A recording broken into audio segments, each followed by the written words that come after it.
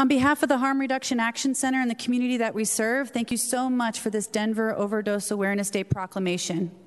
I stand before you today with a heavy heart as we mourn those we have lost for overdoses.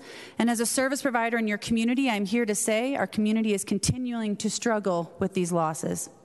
The names on my clothing and arms represent the folks who have passed away due to overdose and now reside on our overdose memorial wall at our agency, usually with their pictures. The wall is right next to my desk and for all to see. 9 years ago, we started this wall at our agency to memorialize those we lost specifically to overdose. Because we have so many folks on our wall, we had to recently reorganize as we couldn't bear starting to add photos to another wall. All of these folks were loved, and I know that because I loved many of them too.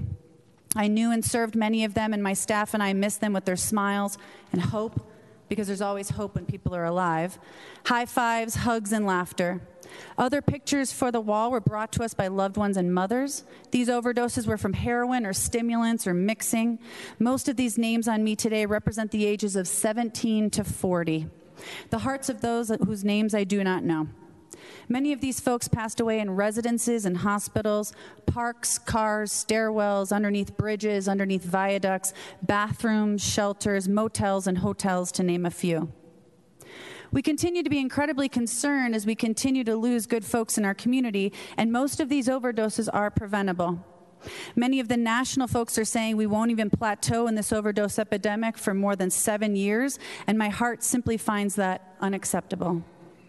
So a very special thank you to the Denver City Council for this Overdose Awareness Day, as this is a day we mourn those we have lost and fight like hell alongside those with us. Thank you.